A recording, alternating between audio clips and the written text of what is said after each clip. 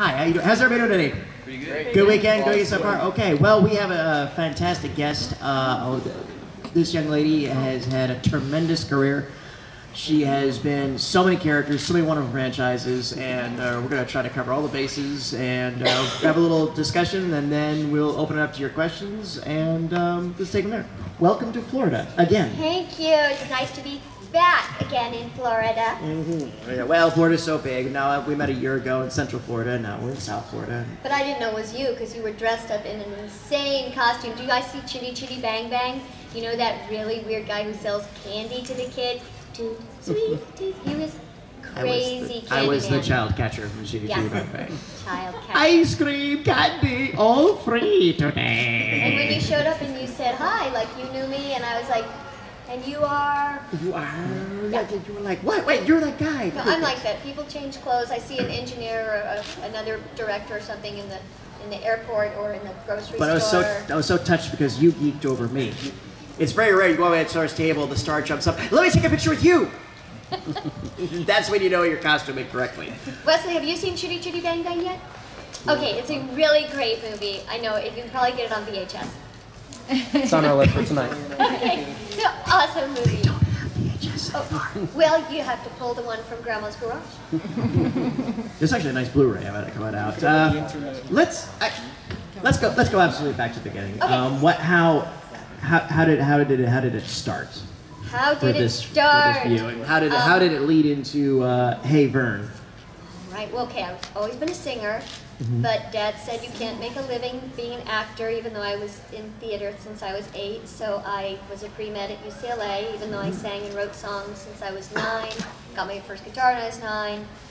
I have written hundreds of songs, and after UCLA, I decided I'm not going to med school, even though I was pre-med, and I moved to Nashville and became a jingle singer, and became a session jingle singer, but I never got any grown-up singing jobs. I always had to sing like a baby, which was fine, because that's what I sound like when I sing. Are there any jingles that we might remember? If you're or from you might Nashville, remember? Oh, okay, there's local stuff. Let's see, Hottest owls. Kids eat free, what-a-dee-oh. Mom and Dad are happy as can be, 'cause at Wendy's, kids eat free. Something like that. A lot of those kind of things. And then, Macy, I did To Kill a Mockingbird at Tennessee Repertory Theater when I was 27, playing the 12-year-old scout again. Did it in high school. And somebody saw me in that, and they booked me on a TV series called Hey Vern, It's Ernest with Jim Varney. Hey Vern, it's Ernest, that guy. And you never really had any scenes with him, though, because you were the Skeeter character. I did have one. I played also Little Debbie. Okay. And so I had a couple scenes with Jim, but he'd be there on the set all the time. But my scene was my father the clown, and I played a boy clown. I've made a living playing a boy, pretty much. Yes, you have. When I tell you some other weird jobs I've done, but I got into the Screen Actors Guild and thought, okay, I can stop waiting tables now. And I had been waiting tables for 7 years. Have any of you served wait tables? Anybody? None of you waited tables? I was a dishwasher. Okay.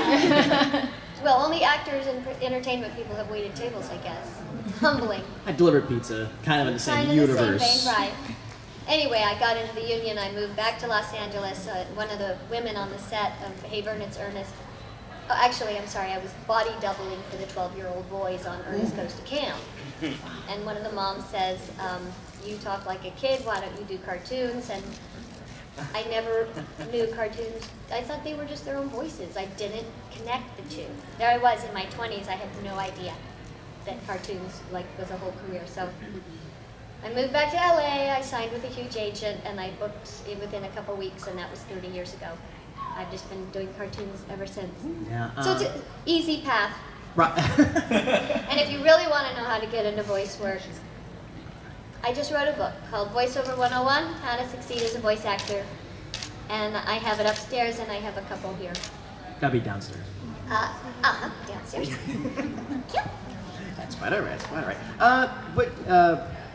Working with Barney is because I was a huge fan of Hey Vern, and I know it's blasphemy to say, but I actually enjoyed it better than Paul Rubin's PBS show. Oh, yeah. Even though it lasted only one season, because it was so insane in the creativity and yeah, what was Barney like? Because I always heard he was a very Barney, distinguished regular actor. Very well read. Fell into this, but he ran with it. Yeah, he was. Very nice man, very well read, very cultured. You wouldn't know it from his caricature, but yeah, great guy. Great guy. And then, so after that, would you safe to say that Peter Pan and the Pirates might have been your kind of breakout voiceover role? They were looking for the voice of Tinkerbell, and a guy named Jason Marsden was doing Peter, and Tim Curry was doing Captain Hook, and I booked the voice of Tinkerbell for like 65 episodes, and that was like my big thing. And that's a hard one to say. Did anybody remember that one? Peter Pan and the Pirates? Peter Pan and the Pirates. Yeah, it's hard to say because it's still in like sort of a legal limbo with regards to DVD releases. Is there? I don't know. The crazy story somebody told me was that the library of the company that was putting out at the time was bought out by another company, and then Disney actually bought out that company. And I've heard rumors from my friends at Disney that Disney wants to keep it buried because they don't want that to be confused with their version of Peter Pan. Right, because it's definitely not a Disney version of Peter Pan. No, but it was a remarkable cast and actually pretty literate storytelling for its time. Are we answering questions as we go? We can if you want, whatever your pleasure is. Do you have a question back there? About Peter Pan and the Neverland Pirates. I remember this. It's not Peter Pan and the Neverland Pirates. It's Peter Pan and the Pirates, a different show. You said Tim Curry as a Captain Hook. Yeah, that's what I'm. Is that what it was called? And I'm just stupid. I don't know. All right, probably. You're probably right. I don't know anything I do.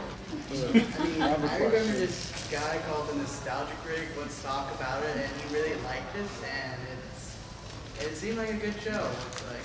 You wouldn't believe all the people. If you IMDb the cast, I don't know if they go back that far, but it does. A crazy talented cast. All these little boys, these 8 to 13-year-old little boys that I worked with, and now they're huge voice artists. I mean, they're still around, and Scotty Menville, and of course Jason Marsden, who was just a little bitty guy back. Well, he's still little, but you know what I mean. He had booked all those amazing things. So yeah. Well, I was so surprised to hear you worked on that show, even though never watched it. I wasn't born in 1991. Don't you start with me. What? No, it's a joke, because you're calling me old. No, I'm saying I never watched Fox Kids until 19. Well, anyway, so at the time, you transitioned to Bobby's World Season 2 with Jackie at the time, where you were working with Peter Pan and the Pirates, because I know both of those shows were on Fox Kids, but I never Yeah, they were really different watched them. times. I was doing... Because I wasn't born yet. I was born in 1980. I was going to bring that for you. Bring that. I was doing some other weird job. They needed a body stunt double for a movie called Free Willy, the first Free Willy with the whale.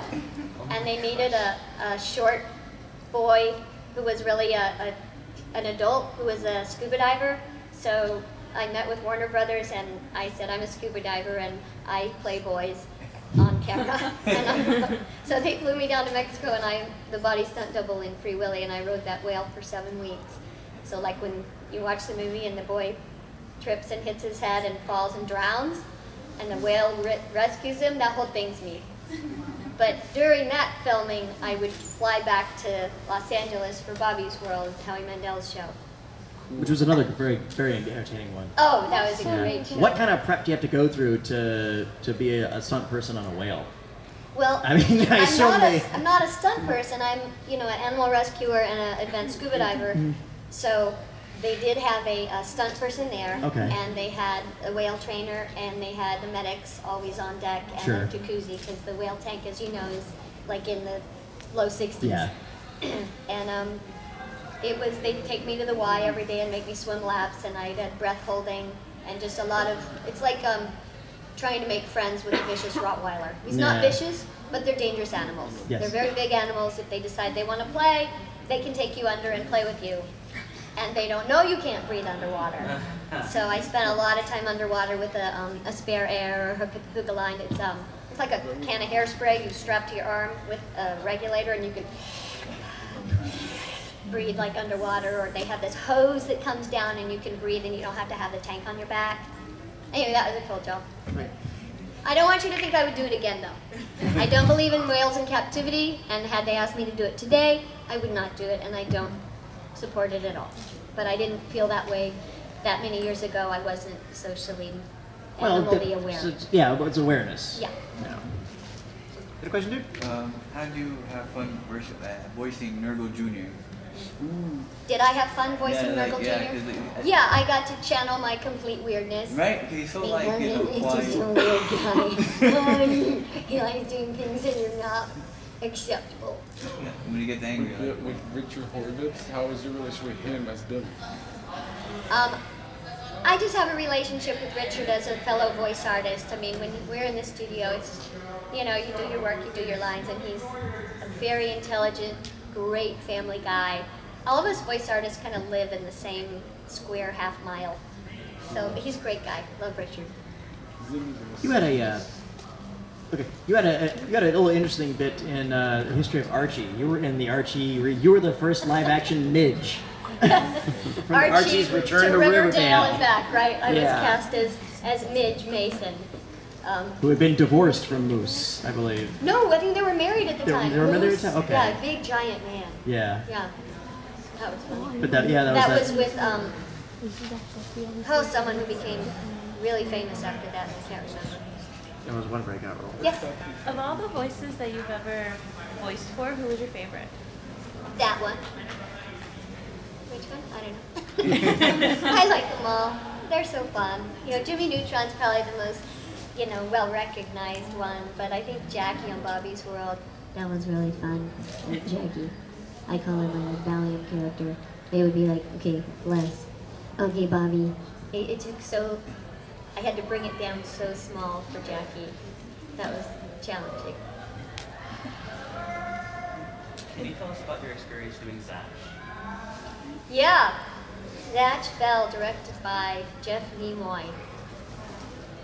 It came back, Zatch was naked, so they had to color him in a blue dress. So from Japan, all those hundreds of episodes, some of them were colored, some of them were not when I got to see them. But it's an anime show, so you go into the studio and you watch line by line and throw in the voice. And we usually saved, what's his evil half's name? Reno? Yeah, that one was a little painful spot to do, so we'd always save that till the end of the session, because he was like kind of nah, you know, like there. But it's just, it can be grueling, but really fun. And I didn't know he was going to have so many fans. You never know, you know, what legs the show is going to grow and how people are going to love it or not. But it was fun doing the evil part of him, too. And then we decided, oh, well, how are we going to make people remember him? So we made up a signature laugh for him that, that thing. On speaking of legs and fantastic casts, Addams Family, Wednesday, John Astin, Ruth Buzzy, and that was a prime example, sort of. Was it John Channing? I'm sure it was. IMDb said it was Ruth Buzzy. It was I not. could have arched it. It was not. No. All right, now I'll write this. But also you had Rob Paulson, Jim Cummings. I mean, that was kind of almost your graduating class of your era of talent coming out of that show. Well, I hadn't worked with Carol Channing before or since, and I hadn't worked with John Astin. I mean, I met Sean at conventions, Yeah. and I was like, hey, I worked with your dad on the Yeah. show. And then he would be friendly. No, he's adorable. But huge fun cast with Rip Taylor, Yeah. rest his soul, right? And Wow. there's Rob Paulson and Jeannie Elias, and yeah, all those people. Pat Fraley. And it was when Hanna-Barbera was still there. Yeah. We recorded at the Hanna-Barbera studio. It was right after the remake movie, so they're trying to Yeah. get that. And I remember one time we were recording and they said, Jonathan Winters is down the hall in the next room. And we were all like, well, can we get out of session? And they're like, okay, go run down the hall. We all ran down the hall to see Jonathan Winters, and he was sitting at one of the director's desks just going on about something. Wow. He just, no, he was like a wind-up toy. That's great. He was. His improv skills. People have forgotten how much strong of an improviser he was. And Insane. he would just sit down and Doc and Ed and Johnny, and he would go for 6 minutes at a time, and he would not stop. Yeah, it It's was no wonder Robin Williams worshipped him. hard to explain how fascinating it is, but I got to be there that day. That is pretty impressive. And then Tasmania, Felix the Cat, and then Life with Louie, which was according to your dossier, you did a little bit of it. Oh, I may have done done some, but You may have done, really you weren't Felix. I think Right, you were one of the other. Tasmania, I was his little brother Jay. Yes. Yeah. Tasmania, that was a fun one. And Life with Louie, of course. That was another favorite of mine at You the know, time. that's right. I still have that on my picture. I played Jeannie, Louie's sister. You know what was interesting is that at that time, these are the shows I was booking, and they all started with the letter J. As Tasmania, I was Jay. Bobby's World, I was Jackie. Life with Louie, I was Jeannie. Jumanji, I was Judy. So pretty much I was assured if I auditioned for something and it had a J at the beginning of the name, I'd be like, just cast me. I'm gonna get it. Yeah, that was such a fun one because the character it had that wasn't afraid to show like an older America at the time, which was usually you want everything to be contemporary, but it was. Right. Well, F is for Family, my current show on Netflix. Has anybody seen F is for Family? It's on Netflix. It's terribly raunchy. If you're below 18, don't watch it. No. Can't watch it, Wesley. Not until you're 18. Very naughty show, but it stars this comedian named Bill Burr. You guys heard of him? Oh yeah, love Bill Burr. Okay, Bill Burr is my dad, Laura Dern's my mom, and I'm the daughter. I'm like the Lisa Simpson of the show. So after Wesley goes to sleep, you guys watch it. We'll filter and summarize. Yes, it's super funny, but it's set in the 70s. Like one of the episodes, they get an answering machine. That's a big deal. You had a bit part in Ghost World as well. I did, I know, I was on camera. I was disgruntled coffee patron too. Yes, that's right. And that's two comic book live action movies you've been in. Right. If you count Archie. Oh, well, what about Mark Hamill's comic book the movie? That's not really a comic book, but it's called comic book the movie. Yeah, that gets. We'll give that an asterisk. How's that? Okay. But that knocked her up to, and then is it fair to say Jimmy Neutron might have been your? Is that safe to say call it your signature role? Yeah, definitely. And how did that come about then? Well, you never know again when you audition, but when I auditioned for Jimmy, of course, Johnny beginning with a J. Johnny Quasar, yeah. They had to take away Johnny Quasar because of copyright or patent rules, and then they were just making interstitials, like these little bitty shorts. And you know, everybody shows up at every audition. This was before we recorded at home in the booth. So, you know, I went in and I saw Pammy Adlin and E.G. Daly and Nancy Cartwright and all the big voice artists auditioning, and I was just starting out. And I was like, I can't talk like them. They all have like this texture thing going on. And so I thought, well, my little boy's like this. He doesn't have the texture. So I auditioned, and they picked me for these little bitty interstitials. But you don't think much about it because you book a lot of things and do a lot of little things. And they said, oh, guess what? We are going to do a movie. I was like, cool, a movie now. And then they said, oh, guess what? Now we're going to do a cartoon series. I was like, okay. And now, guess what? We're going to do video games. Guess what? We're going to do a ride at Universal. So it just like kept going and going. And I wish it was still going, but if you guys would all please take a piece of paper, write to Paramount, and say, make more Jimmy Neutrons, then maybe they will. Because, you know, it's like one of those shows that the kids who watched it then, I think, are having kids now. They are. There's about a 12-year cycle, I think somebody's been examining it, where something passes and then it gets into the nostalgia zone where it's ready for a new renaissance. Like we just saw that with Jurassic Park, with the last movie. All of a sudden the kids are right back to it. I know, that's what we're going to go right now. Wesley, what you got for us? What about the Jimmy Timmy Power Hour? Oh yeah, so after Jimmy Neutron, the series was done, then FOP came on, and then Fairly Odd Parents, they wanted to do Jimmy Timmy Power Hour, because it was all kind of the same people there at Nickelodeon. And Tara and me are, I mean, we're all, like I said, we all live right near each other, and the studios are right there. So, you know, go into work one day and record that. And that was super fun. I think we did a couple of those, right? Yeah, 3 each. 3? Yeah. Thank you, thank you. Your agent has a question. I think Go him ahead. and then you. Yeah. Okay. Oh, so when they asked when you got the part for Jimmy Neutron, they told you to do a movie that you never knew that they were going to do a TV series. That's correct. And one more. Could you say Brain Blast? Think, Brain Blast!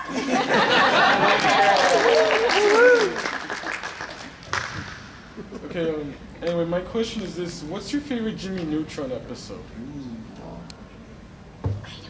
I like them all. I like when pants attack. Oh, that one was fun. Oh, I remember. Because Rob Paulson is so hilarious. My favorite was And Jackie. you know, they just said, Rob, just sing anything. I don't even know if it was that episode.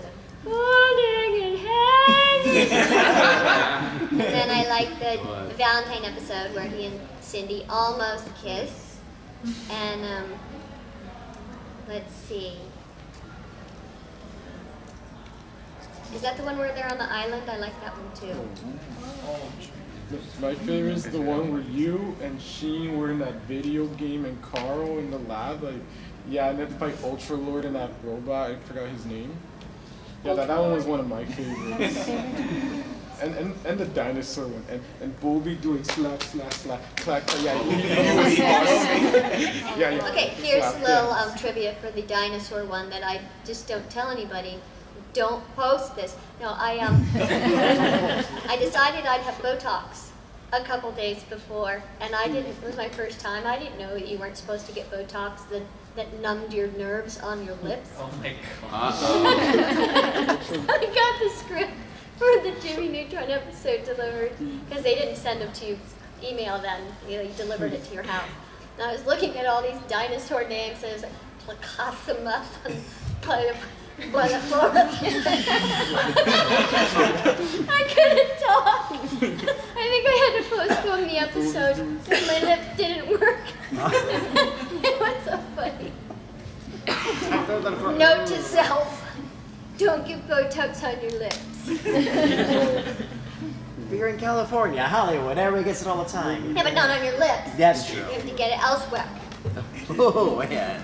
Cover yours. Go a little bit into Grim Adventures, Mandy and all that.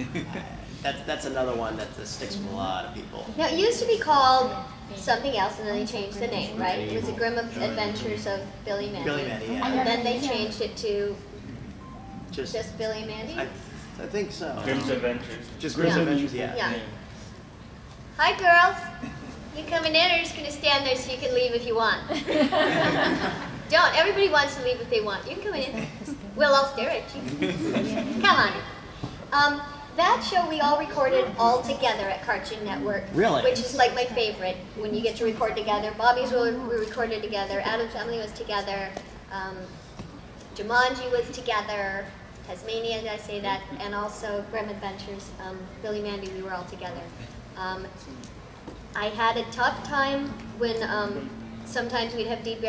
Bradley Baker in the cast, and I really can't be in the same room as him. He's the funniest person I've ever met. I can't speak. He makes me laugh so hard.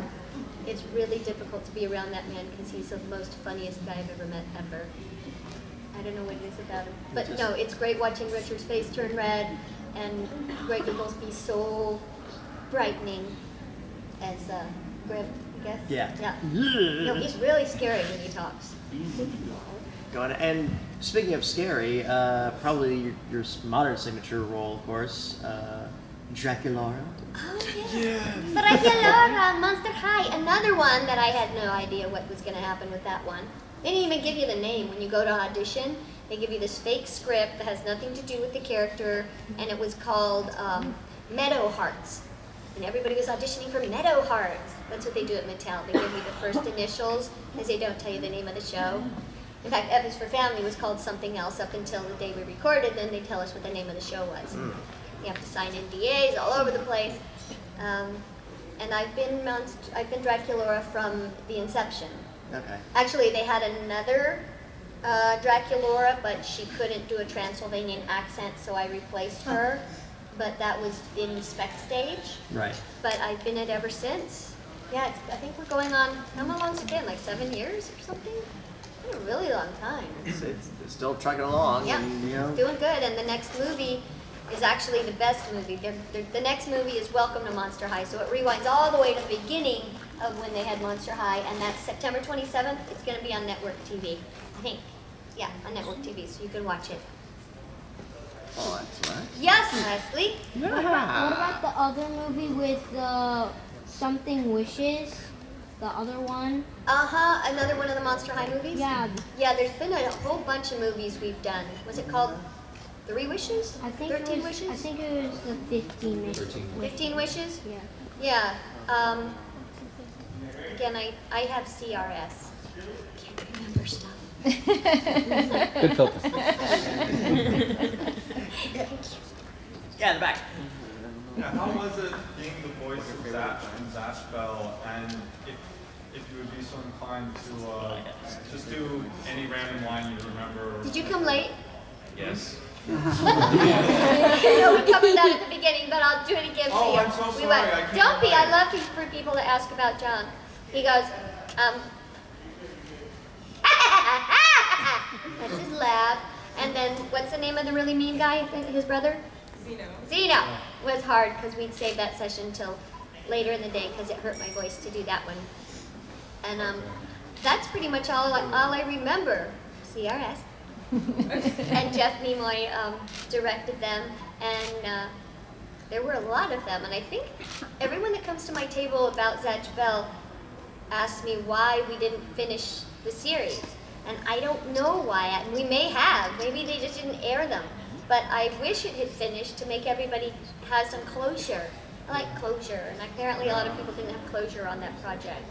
The anime ends in a cliffhanger, though, anyway. I have a question. Well, what? I was saying the anime ends in a cliffhanger. Yeah, that's what I heard. So even then there's no closure? I really should watch it. I have a question. Can you move your water bottle? Okay, fair enough. Is that better? Much. Oh, you're beautiful. Put on the non-wrinkly filters. Young lady right there. I wanted to ask, when you've had jobs with big corporations and big companies that are famous, how do you get those auditions? Would it be from knowing someone who's worked at the company before, or did you? I wrote a book called How to Succeed as a Voice Actor.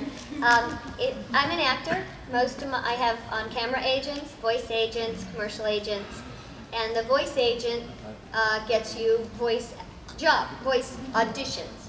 Agents don't get you jobs. They get you the audition, then it's your job to audition and hopefully book it. So you never really know who is behind the job. When the audition comes out, you are given the character description, the picture, and the script, or the sides of the copy. You read for it, usually at your home studio, sometimes at the agent's office, and then you just sit back and wait or forget about it, because I wouldn't know if I was auditioning for, they may say it's DreamWorks, they may say it's Netflix, but usually not. You just never know. Did you know you were auditioning for Speedy Alka-Seltzer?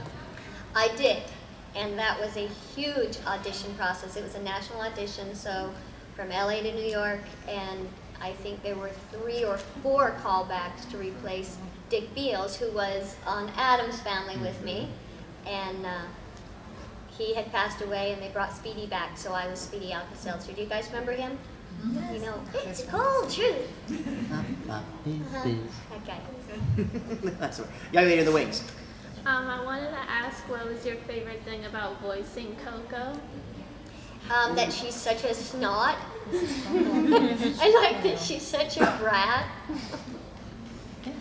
True. Yeah. And she was a know-it-all. Oh yeah, I think that's probably it. I really like that. And I heard rumors they might be remastering it. Well, it is true. It was announced at E3 of this year. It was confirmed. And it's coming back in Skylanders, so. Yeah. So I can't really tell you if I already was in the studio recording it or not.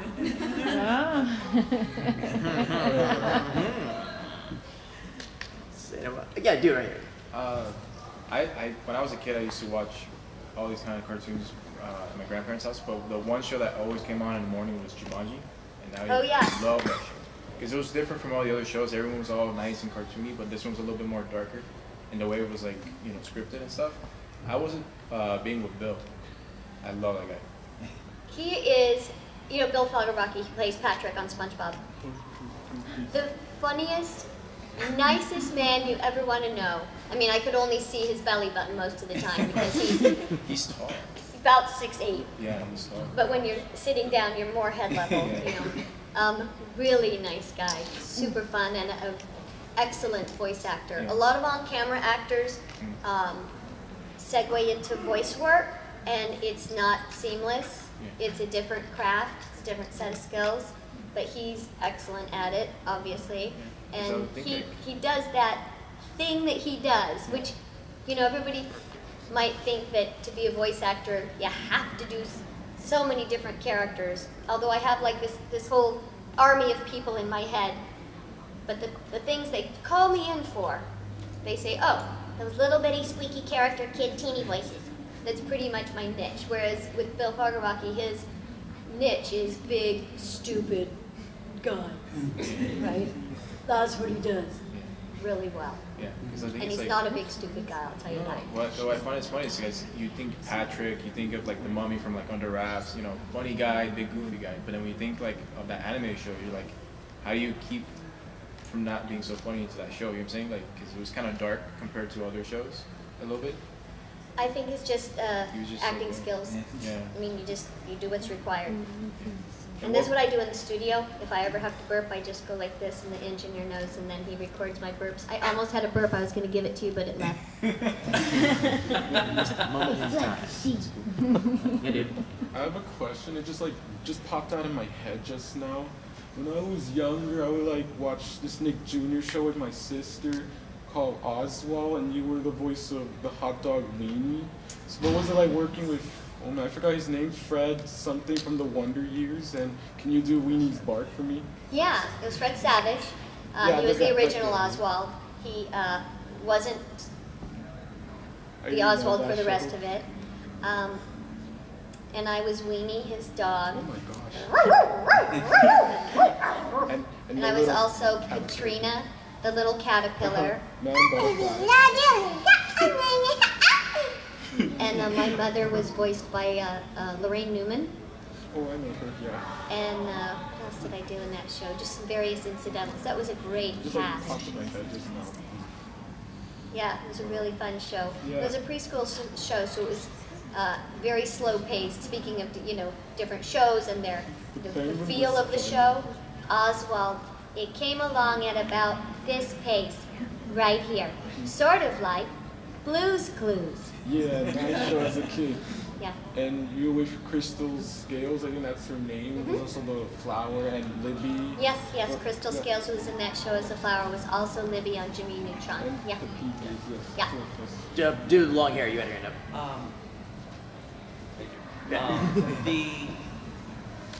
Is there a significant difference in atmosphere or in technique between doing children's shows? Because I also saw that you also did, you did Oswald and you also did voices for Cliff the Big Red Dog. Yep. Is there a difference in atmosphere or in any respect between doing shows for small children and more grown-up shows like Jimmy Neutron or anime? Yeah, there's a definite difference. I mean, the mic technique's the same, the script technique's the same. For me, it's the difference in pacing, and in a Western style animation where it's not anime, where you record the voice first, they usually allow for more freedom with the wording, and in an older skewed show, your improv would be different than, say, a younger skewed show. Usually in a younger skewed show, preschool, because they have to go through so many, I forget the position's name, but they have to be approved by their educational director, every single phrase. There's a little less freedom to be loose with the script, as opposed to F is for Family, which is the raunchiest show I've ever worked on in my life, and it's full of bad words and things. Things. Yeah. Things. Ryo-ohki's the cutest anime mascot ever, I'm pretty sure. Could you do Ryo-ohki's voice? I usually do the transition, Cat Buddy Spaceship. Like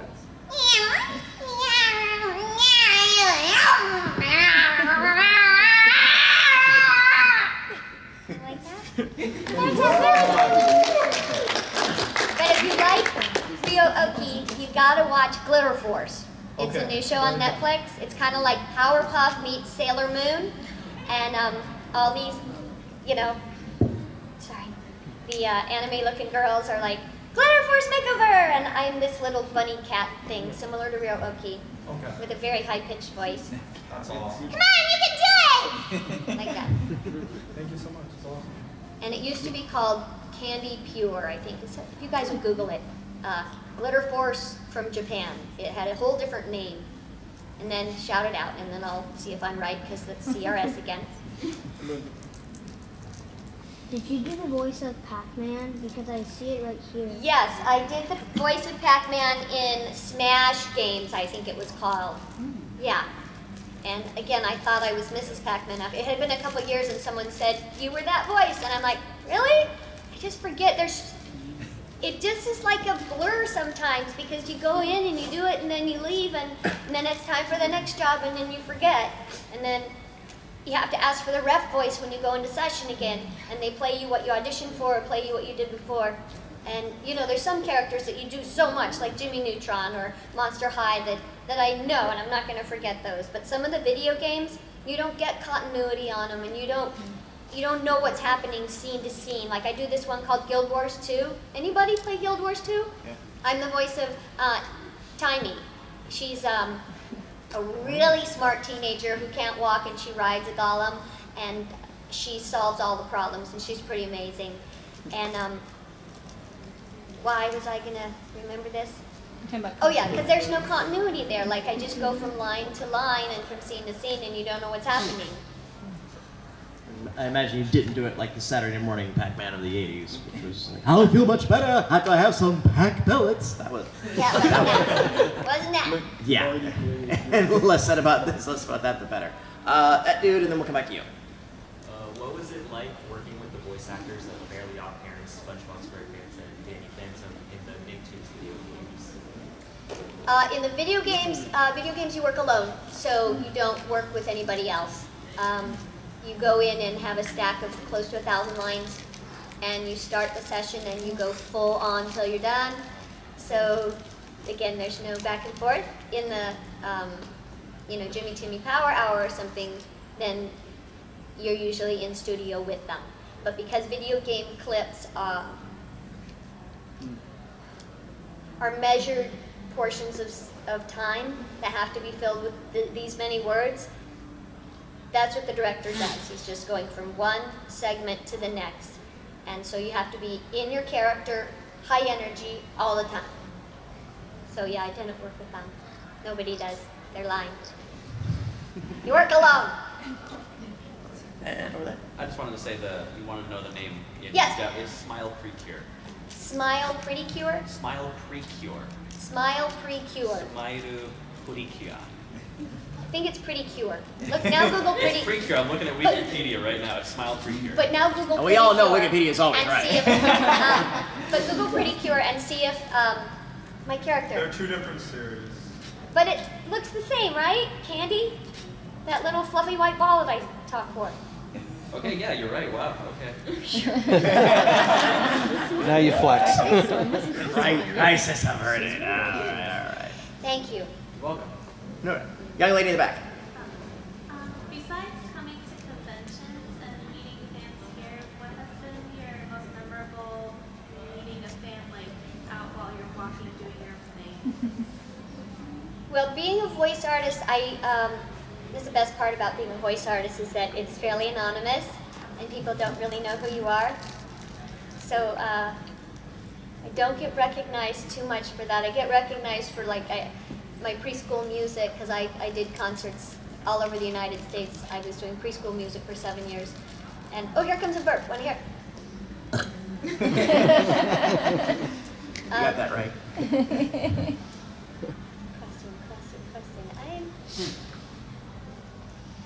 Well, now that everything's online, I get a lot of requests to be on people's blogs or any kind of podcasts, and I can't say yes to everybody, or I'd be being guests all day, every day, and so it's hard to know who to say yes to and who not to, and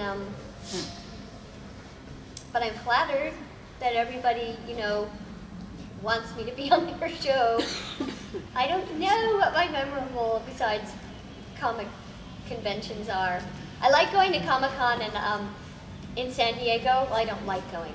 But when I'm there and I'm just walking, like those are my people, right, at conventions, then people know who I am. Then I'll walk and people will say, I'll hear them go, that's Debi Derryberry. And I'll be like, oh, here's one. When my kid was getting bar mitzvahed, or any bar mitzvah I'd go to, you know, where you're sitting quietly and everybody has to behave, I'd see the kids talk to each other, and I know what they're saying. His mom's Jimmy Neutron. And then you'd see all the kids go, like looking at me. You know what they're doing. Maybe the occasional debt. Do you, how's your singing career working? Because you do country music.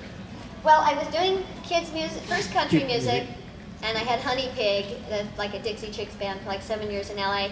And then after I had my kid, I went into preschool music and like had #1 hits. Baby Banana went to #1 on the charts for XM Sirius, and that was super fun. And then I kind of hung that up and just stopped doing music for a little bit. And now I kind of resurrected it with, we did a voiceover concert at the Whiskey A Go-Go a few weeks ago. And so I got Jim Cummings and Billy West and me and Robbie Rist from Doc McStuffins together. And because so many voice artists are musicians. So we're kind of back together. We did a gig there and we're just doing it for fun now. Yeah. Yeah, and I get to sing when I book a Doc McStuffins or, you know, any of the cartoons where they sing. That's always fun. I got to be a singing piece of bacteria last week. Oh boy. When you said that you've got this niche for yourself, has there been some opportunities you've been able to just completely abandon it, either in any form? You've ever been something that wasn't what people expect of you? Well, in a video game, the way the contract works is that they get you for 3 voices. So although they're not going to cast me as a mom for my primary voice or a soldier for my primary voice, I do get my second and third voice to be soldier or mom or some other voice. So I do get to do that once in a while. But for the most part, oh wait, no, I have a commercial coming up. I can't tell you what it is, but I'm kind of segueing into granny voices a little more now, and she's a granny voice, and she's Midwestern. Yeah, she's a granny and she's Midwestern for corn sticks. That's what she is. Yeah. So I'm auditioning more for that. But it's pretty much in my niche, yeah. But I tell people in my new book, Voiceover 101, how to succeed as a voice actor. Hand me one of those. I want to put one over here. Yes. They're 15, and I have them here with me. They're also available as electronic books, e-books. Electronic books. What was I saying? About breaking out niche roles. Although it's really important to be able to do so many different voices and to channel characters that you know in your life, and to be able to put different voices in different places in your head and add layers to it, there is going to be your very comfortable spot. And that comfortable spot is what you want to sell. The other ones have to be in your wheelhouse in case something comes through. But for me, it always starts at one of 3 places. Like, you know, if it's right here in my nose, or if it's right here in my chest, or if it's down lower. Like a teenager one for me would be like right around here. Typical teenage voice, and they usually get a little bit of attitude for a teenager, and then you look at the copy or the script and it's like, okay, she's from Tennessee or somewhere in the South, so there you have it, teenager, and now she's in the South, okay, and then you look at the copy and, okay, guess what, she has braces on, so you put that on top of it, and then you have this teenager who's a brat, and she's from the South, and she's got braces, and you just kind of put these little layers on top of it to get your character, whatever it is. That was awesome.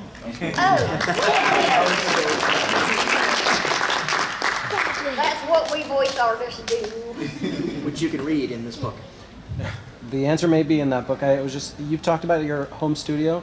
Are we talking literally a home studio there, and what does that look like for a voice artist? It usually looks like some foam somewhere, corner, ceiling. It's actually in my book. I have a picture of it on page something or other.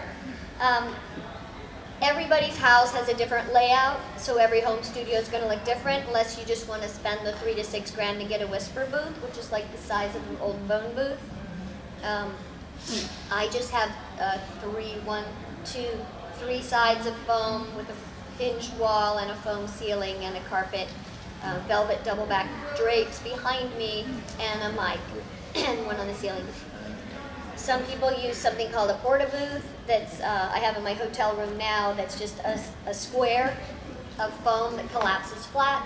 I put my mic on my iPad, and I have a software that records off the iPad, so I can record wherever I'm traveling or at home. And those are mostly used for auditions, but I recorded lots of stuff there that they've just used the clips, and the production's fine. There's so many ways of adjusting, you know, the production after it's recorded. It's not expensive to have a home studio. You can spend a lot of money on it, but I tell people when they're just starting to just get what you need for now. Was there ever something that you were in contention for that you really wanted, didn't get, and then glad later on you didn't get it? No.